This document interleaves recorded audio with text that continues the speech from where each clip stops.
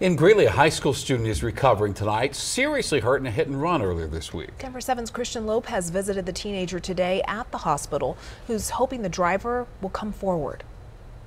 It's kind of just like something that changed her life. Life changed in an instant for 17-year-old John Doe while he was riding a motorcycle. It happened so fast. She went like directly into the bike. Even after he says he made eye contact with the driver who hit him. She did look at me and she seen me. The only thing I remember is when I got into the accident, I closed my eyes as fast as I can. So I don't like see myself flying in the air. We're standing near the intersection where the crash happened on Tuesday. Before John went into school that day, the driver who hit him did not stay on the scene and fled that way. Greeley police are now asking for the public's help to find them. Officials released this picture of the suspected vehicle. When I thought about it, I was just, I don't know, it was a hate emotion. I wish you stopped. I wish you stopped and make sure if I wasn't dead or make sure I was alive.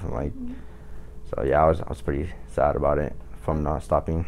John says he was conscious the entire time. All I remember was when I did open my eyes, I was kind of gliding through the street. He suffered major injuries. I thought I was good. I was just limping a little bit, but I was running across the highway and I looked down and all I seen was just pure bones, like no meat, no like nothing, like there was nothing on my foot. He's sharing his terrifying experience. I have a lot of road rash, so my backpack definitely saved my back. To help serve as a wake-up call. Make sure everyone knows that anybody that rides on motorcycles and stuff like that, it doesn't matter how good you're a driver, it doesn't matter how good you could drive a bike, like you could be the best biker in the world. And like someone else could always just hit you. It's not you, it's the other people around you that's not paying attention to the road. In Greeley, I'm Christian Lopez, Denver 7. So if you've witnessed this crash or have any information on the driver, you're asked to contact the Greeley Police Department.